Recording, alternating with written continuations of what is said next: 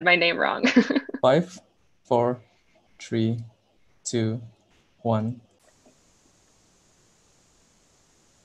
All right. Hi, guys. I'm Molly Jane from CoinMarketCap, and we're here today to talk about band protocol. We'll be having another AMA, and I have my guest here, Stravis. You could introduce yourself for our YouTube, Twitter, chat audience. For sure. Thanks, Molly. Hi, guys. I'm the CEO of and co-founder of Band Protocol. My name is Soravis, a little hard to pronounce, from Bangkok, Thailand. Quick background about myself. I'm an engineer by training. So I did computer science for my undergrad, and then I did my management for my master's degree at both at Stanford University. So I used to live in the Bay Area. And then I moved back to my country, Thailand, work as a management consultant for 2 years before, turning full-time into cryptos. And I guess my journey began in 2013 when I studied cryptocurrencies, cryptography back then in 2013 at Stanford with Dan Boneh. That's sort of when I sort of stumbled into Bitcoin and my two other co-founders because they were at MIT, and MIT did a free airdrop of Bitcoin. And that's sort of how we sort of got to know each other because Thai communities in the US is really small. Particularly those that are interested in Bitcoin. There's really like 3 or 4 of us, right? And then we started to get together around 2015, 2017, start looking around Bitcoin, cryptocurrencies. I started off as an investor myself, so I invested in a lot of the tokens back in the days 2016, 2017, before we filed Band Protocol in 2017. All right, so the way this is going to work is anyone that is listening, watching right now can post a question either on CMC chat, which is coinmarketcap.com/chat/AMA, or they can do Twitter or YouTube, which is more boring. I think the CMC chat's more fun. But I'll start with the first question from the audience from the CMC chat. This is from user KJKJKJ, who asks, there is something called data set token in a band. Doesn't this factor cause inflation in band economics? Sure. So actually, those are actually outdated information a little bit. We used to have a data set in our first version of the Band protocol, right? So a quick history for the newcomers. We launched our first solution on top of Ethereum's about 10 months ago, along with Binance, right? And after that, for a few months, we've been talking to a lot of partners, DeFi, gaming, gambling, the apps on top of different blockchain. And we quickly realized that our first version wasn't suitable enough for a lot of these different use cases, particularly because of the dataset token as well. It adds a lot of complexities. It adds a lot of complexity for end users, for the app developers to pay fee. And that's why in our new version, the Band chain that we recently launched, we got rid of all the dataset tokens and really have Band tokens as the main tokens for staking. So what's the importance of the role of staking on Band chain itself? Right. So if you talk about Oracle, right? Oracle is such an important infrastructure because we have the role to connect off-chain data and API to smart contracts so that they can use this data within their logics, right?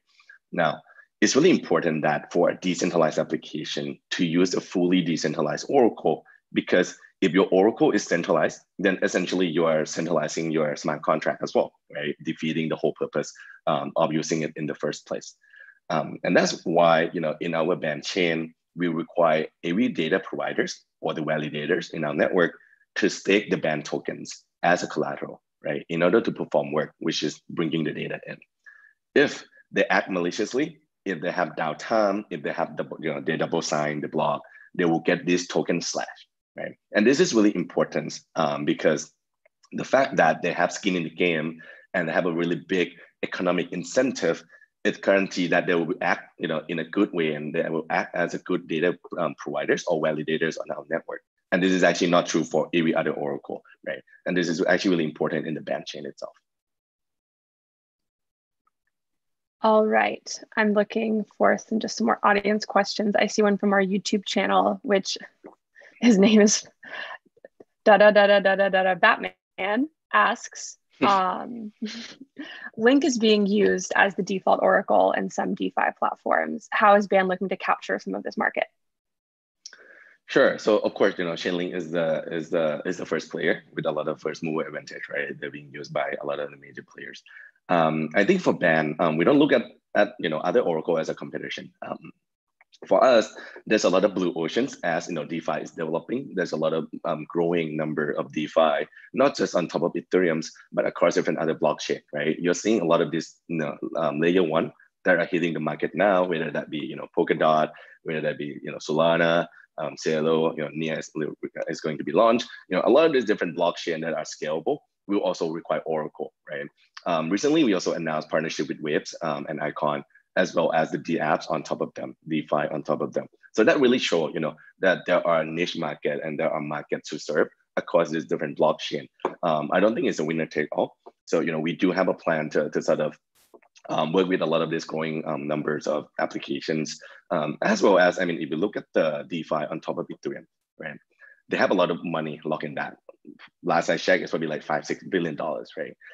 It doesn't make any sense for these big applications to rely on one single Oracle solution, because essentially you're outsourcing all your securities to one company, right? And as you grow and as the market demand more decentralization from you, you will need more Oracle to help secure your data and your smart contract. So in the long term, I do think that there are plenty of room for both to coexist. So this is kind of, maybe it's the same question, but just in case you have anything to add, Supple Murdos asks, how do you see your chances on competing with Chainlink given the stronger technical abilities Band has, referring to speed, cost, scalability, and flexibility? So it's kind of a biased question, but it is actually a quite biased question. I wouldn't directly compare ourselves to Chainlink. I think Oracle has multiple design. In the blockchain space, there are always trade-off, right?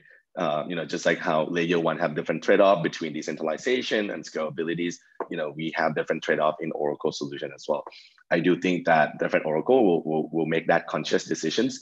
And again, for different applications, they will require this different trade-offs. So for example, we champion ourselves as a really scalable solution. We are able to address, data requests within 6 seconds. Our cost is much cheaper than Ethereum-based Oracle. And that means we are able to serve all this data to applications that require a lot more scalable data requests. Imagine if they need data every 30 seconds, right? If that's on Ethereum's, the gas fee is crazy, right? Last I checked, it's like 200 word G-Way to get anything through, right? So, there are niche market for us to serve, that's for sure. So here's a more, this probably will require a longer answer, but it's from someone named Daniel Kaltman. Can you walk us through Band's roadmap for the rest of 2020 and beyond? But you don't have to go probably, 100 years into the Otherwise, future. it's going to be 30 minutes and consume the whole thing. I think briefly, right? If you look at what we have done so far, we have iterating a lot in terms of our protocol, right? Launch the Band chain, and now we recently list on global exchanges. The next stage that we are going to be focused on for the rest of the year is simply adoption, right? Now that our tech is ready, now that we are on a global stage, we are going to be laser focused on driving adoption of Band chain, driving on-chain revenue from data requests, and obviously optimizing securities of our Oracle, right? So over the next few months, we're going to be working with a lot of our partners that we have been working with for the past few months. A lot of these will move from testnet into production modes, right? A lot of these new applications that you guys will see. And so we're really excited for the rest of the year. We recently doubled our integration team simply because of all this growing DeFi, growing D apps across different blockchain. And so we're really excited for that. So yeah, in the medium term, driving adoption, really laser focus on that. In the long term, I think, of course, adoption, will continue to come. More importantly, in terms of the protocol level, we're just beginning, right? Oracle right now, most of the Oracle solution deal with, basically query data from public API, or in some cases, purchasing a key for private API and then, trying to access that. It's not a really scalable way to do that. So us internally, we have a research team who work particularly on Band chain itself. There's a lot more in the roadmap for us to work on. If you look at our roadmap, we have 4 phases, and now we only at phase 0. So it's just the beginning. Over the next few years, we're going to be optimizing a lot for that, how to actually query data, not just from public API, but from private API, as well as, let's say, authenticated API, right? Imagine, for example, if smart contract want to be able to execute and issue, let's say, an order that say, hey, person B has to transfer money from bank account B to bank account A in the real world, right? Oracle will need to act as an output from the blockchain world to the bank, right? And the bank need to be able to verify that the smart contract and the oracle that we relay that message have the authentication to actually issue that order, right? How do you do that in a private manner? How do you do that in a safe manner? That's actually a really tricky question, and that's something that we've been actively researching and really bullish on the next few years. So now I have another one from CJ, and this one will probably be a lot shorter, is do you plan on visiting any conferences and meetups in Bangkok in the next few weeks? No, Bangkok? Yeah, for sure. I mean, we're in Bangkok, Thailand. We have seen 0 cases for COVID, so we can pretty much go around. Unfortunately, can't go to other countries. Otherwise, I would, just like last year. But yeah, if things open up, I'm really open to talking to conferences. I think it's really helpful to connect to different people, different stakeholders, and that's really important for us to build communities through that way as well. Great. I wish that where I was had 0 cases of COVID, but that's a different story. Here's another one from Matthias Heise, not sure. How can projects benefit from using different Oracle solutions? For example, using Link, Band, and Teller. Would it be more secure? Would be more secure, right? Since you won't have a single point of failure. I think you had touched on this before, but if you have anything else to add. Yeah, for sure. I mean, again, if you have more Oracle, I think there's a trade-off, right? In the sense that if you use just one Oracle, you're depending on that, right? Now, if you use too many Oracle, again, it adds complexity to your code, it adds more cost to your code, right? And complexity is always bad if you talk about smart contract. As you know, if there's a bug, there can be really, really serious consequences of that, right? So there's a balance, right? Where they strike, whether that be 2 Oracle, whether that be 2 Oracle plus some centralized Oracle from the team. We have seen some of these discussion along with many different DeFi. And I think I'm excited to see how industry will flow, will sort of grow and evolve into one standard eventually. But yeah, I think I definitely bullish that a lot of Oracle can coexist. That's for sure. Well, we have another one from the CMC chat, which again, see coinmarketcap.com/chat/AMA for anyone watching, from KJ, who asks, although Band protocol currently receives Ether query fees, how will you respond to queries from EOS, Comos, and others later? Right. So actually, that's not true anymore. So like I said, we already migrate everything to Band chain, right? This Band chain is essentially our independent blockchain that is built based on the Cosmos SDK, right?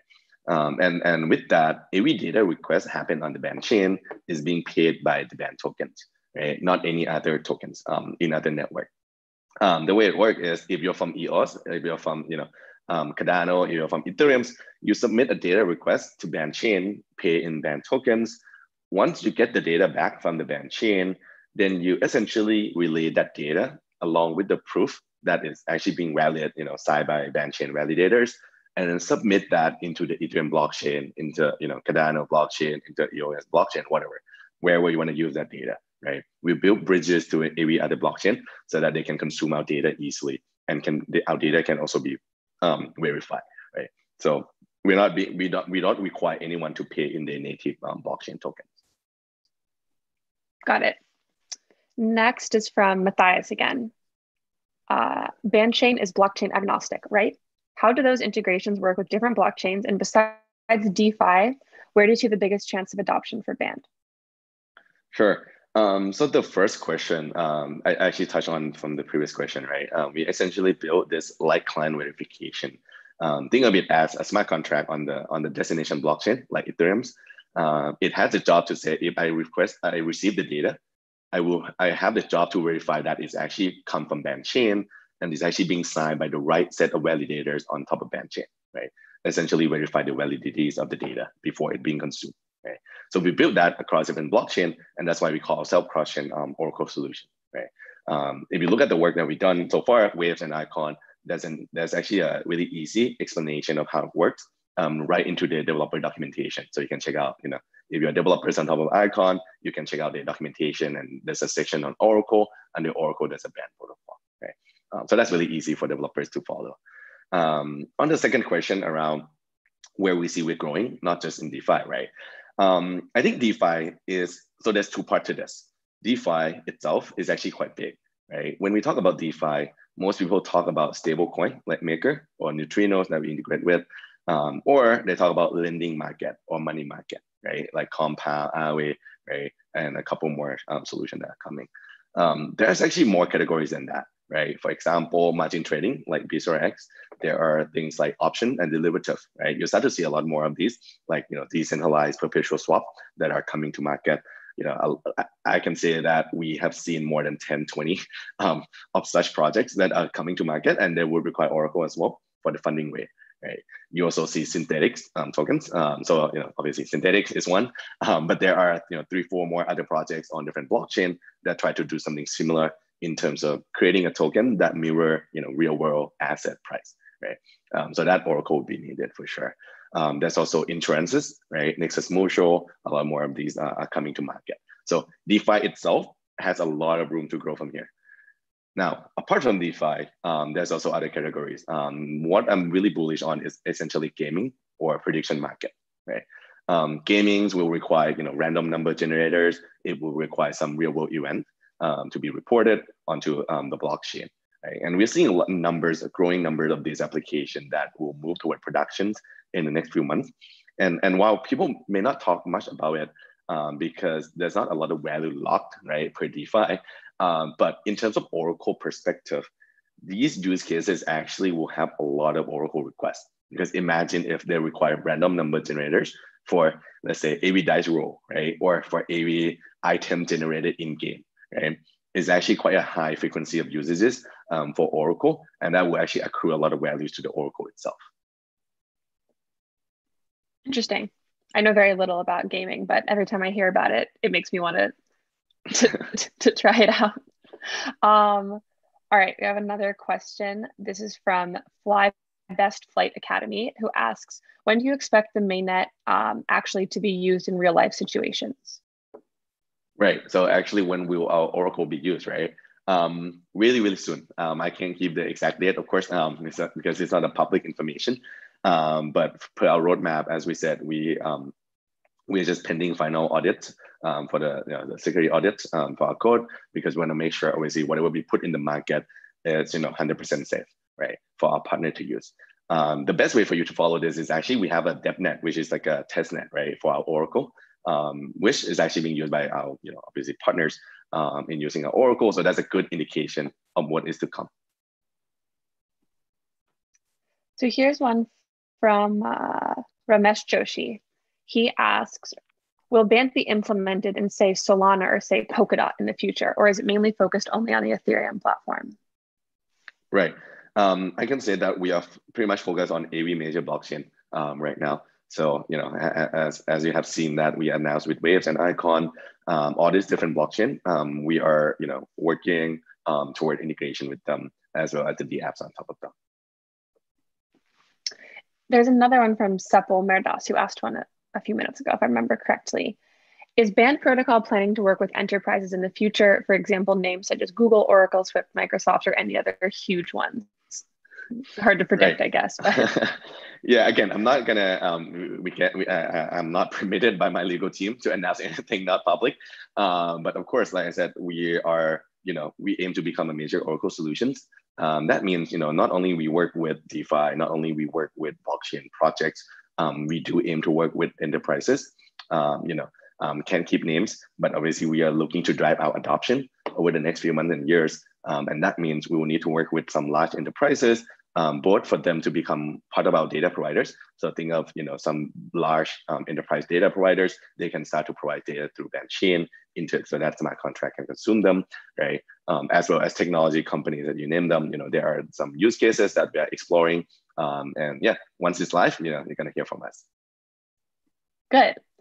I wanted to now, since we've been doing this for 20 minutes, give another shout out. If you guys want to ask more questions, you can also go on YouTube. It's youtube.com/CoinMarketCapOfficial. Although the questions really are flooding in. So here's another one from YouTube from Daniel Kaltman. How has the experience been working with CZ and Binance Launchpad? Right.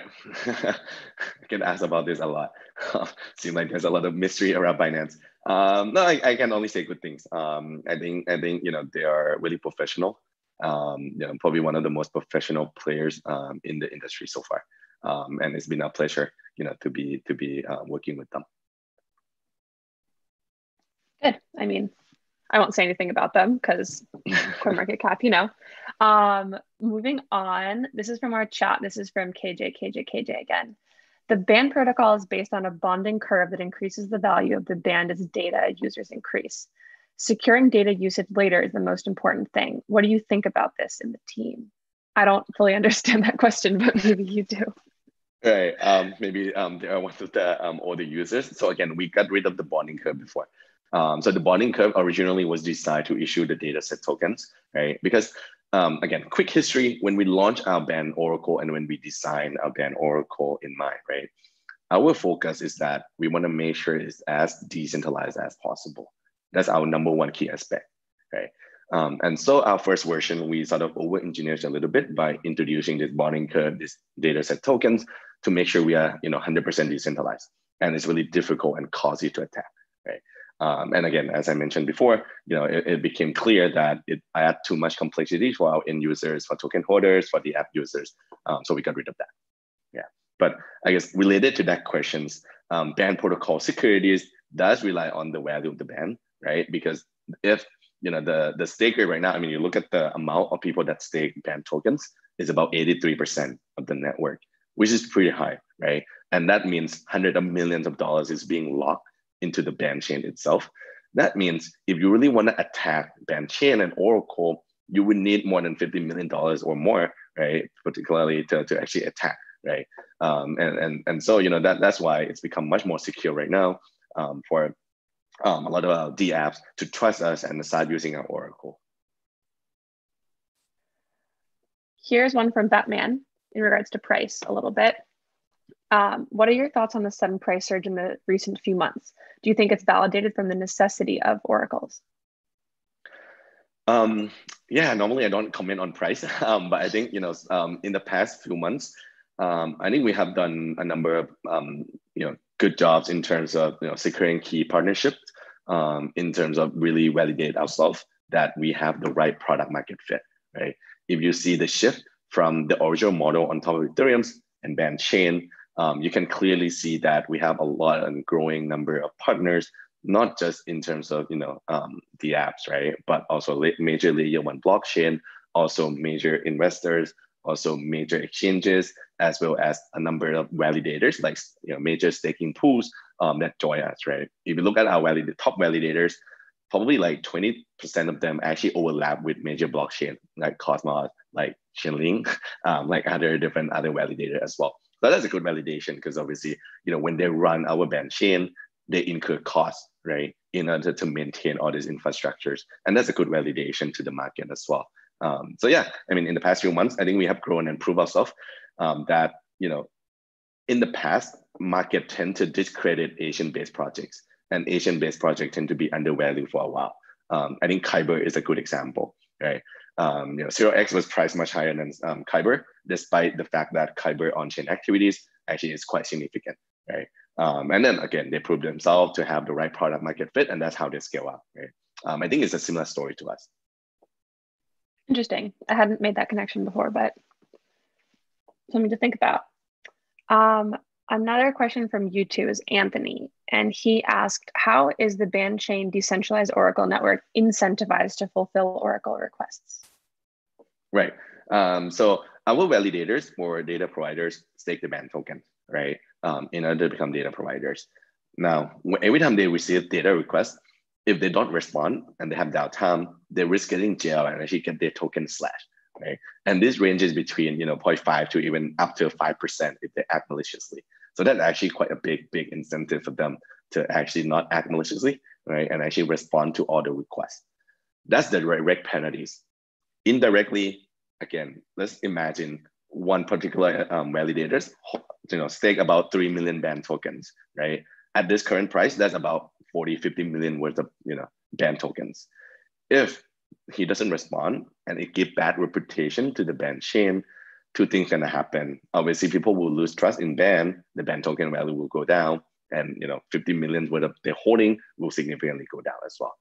Number two, if people don't trust them and don't stake toward their pool, then essentially they will lose future revenue as well, as they cannot become a data provider in the future, right? So there's a lot of direct penalties as well as indirect penalty through all this, token economic incentive that we engineers almost like a dedicated proof of stake blockchain. I have a question that was seeded earlier before this started. This is, do you think Band has come up with the best Oracle design? Right. So I think, I don't think we can claim that, we have the best design, nor that anyone is perfect. I mean, with the pace of innovation in this industry and the evolving needs, from new DeFi and smart contract applications, I think we are seeing that it's really an iterative process, right? Just like how we said, Band version 1 doesn't work out, we iterate to Band version 2, and now we see much more product market fit, right? So we are pretty much taking up this startup mindset that, nobody will be perfect, things will evolve. What we need to do is we need to learn fast to this growing need from different applications across different blockchain, right? And then we learn fast and we iterate fast. Right. And I think to us, this is one of the best qualities, for our project founders. And we're confident that whatever the future holds, in terms of the requirement, we'll be there to serve them. Here's another one live now from the audience from YouTube. This is from Bharat Tyagi. What is Band's upcoming project outside of DeFi? Band project outside of DeFi. I think touch on that, a lot of gaming applications that require random number generators. I think one good example you can take a look is that recently we integrated with Bet protocol, essentially, betting applications by names. And so that is one particular example outside of DeFi, which is a good use case of Oracle because there's a lot of frequent usages of our Oracle. I have another one from Batman, but he just has a lot of questions, or she. When the mainnet becomes live, do you think the data request rewards for stakers will be higher than the current 15 to 16%? Oh, you mean in terms of the reward to the staker, right? Mm-hmm.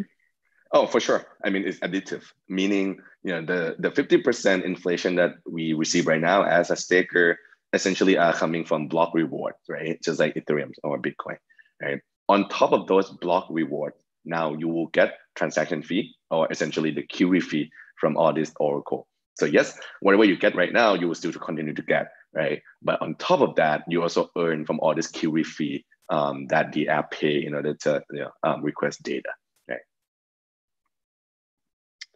Here's another one that's more also specific about what's going on from Pedro Bergamini. How many tokens will be released from the team this year? You can answer that. Right. So, you can check some of those figures on the Binance Research. Originally, that was, right now, there is going to be some release on September 17. I can say that our team is long-term committed.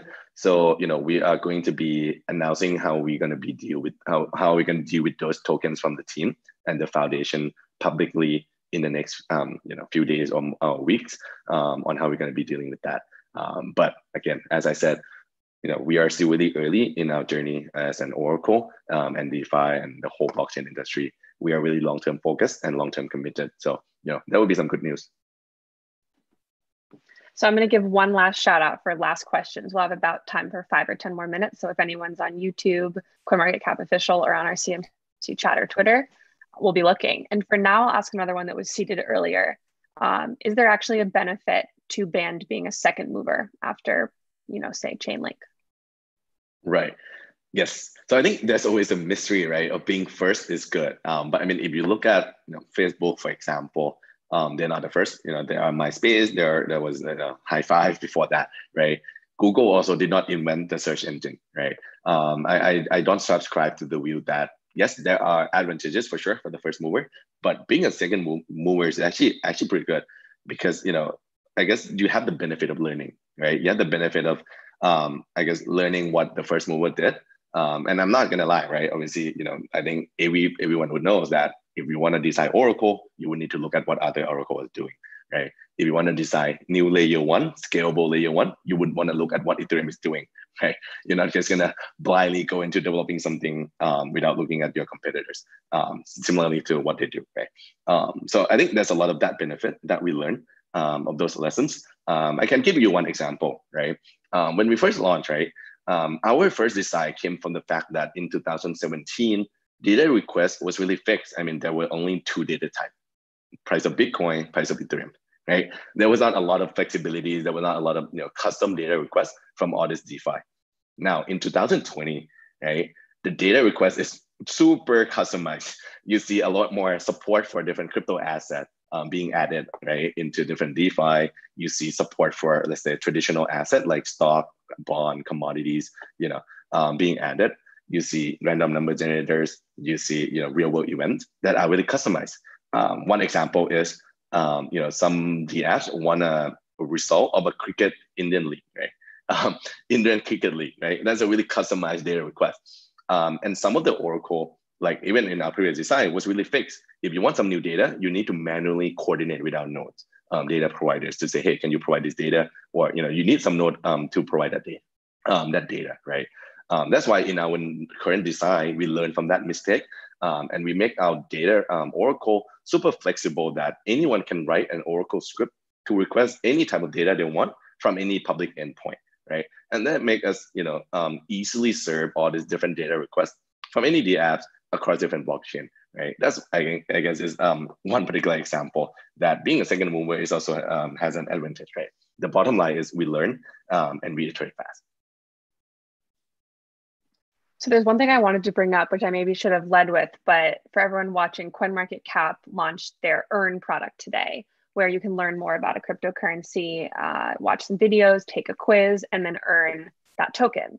Band protocol is our first one to have an educational campaign. Do you want to talk a little bit about why you think it's important to educate the world about Band and pay people for learning about it? Sure. I think related to the first question, I think talking about first mover, second mover right now is just way too early. I mean, as an industry, we are really, really early. If you look at DeFi, even though people look at us as, oh, we have $4 billion worth of money lockup, if you look at number of users, there's only a few users who actually do that, right? We're not even reached 0.01% of the population using this, DeFi or smart contract yet. So we're super early, and that's why by being early, we need to educate people more, especially the newcomers, right? By being in the blockchain industry, the volatilities attract traders. The volatilities attract newcomers that try to make money, which is good and bad, right? The bad thing is, of course, if people blindly buy some tokens without knowing what it does or doesn't know anything about the projects, people can lose money. People can, it's really bad, right? If people just follow some influencers in the internet and buy some random tokens. And that's why for us at Band Protocol, we firmly believe that everyone that want to buy Band tokens or buy any tokens need to be fully educated about that particular tokens and projects, right? It's really important that they learn about the importance of Oracle, especially in relation to DeFi right now. They need to know how Band Protocol works. They need to know how Band token works before they purchase anything, right, related to Band or be part of our communities. And that's why we make a conscious effort here to partner with CoinMarketCap and launch this first campaign. And I think over the next few months, we're going to be doing a lot more of these to educate more users and make sure that once millions of people start to come into this blockchain industry, they have a good place to reference, they have a good place to learn about it. All right, I think that will probably be our last question. People are still kind of asking about price online, but like those questions are kind of unanswerable. So if there's anything else you want to say to the audience, Band, who commented, Band Brazil wanted a shout out, so I can shout out to Band Brazil. If there's anything else you want to say to the Band world before we sign off. Sure. I think, obviously the recent price action, draw a lot of attention to us.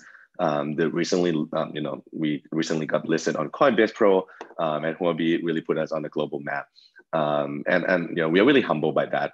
And what we really want to say is we're still really early. We're still really early in terms of adoption. We're still really early in terms of the entire DeFi and blockchain industry. Our team is really long-term focused, and we are really humbled by all of your support. We are looking to grow our communities along with you guys. I hope you guys learn more about Band. I hope you guys go, take the lessons, actually learn about Band, not asking people for answers, because we see people doing that with Coinbase Earn as well. And so really educate yourself. And if you believe in Oracle, if you believe in our mission, join us in our communities. We always welcome, and we want to make sure that our communities is the most friendly, the most constructive, and supportive of everyone in the blockchain industry. And so, yeah, thanks again. Yeah, thanks for coming on for this AMA. Have a good rest of your day. All right, cheers.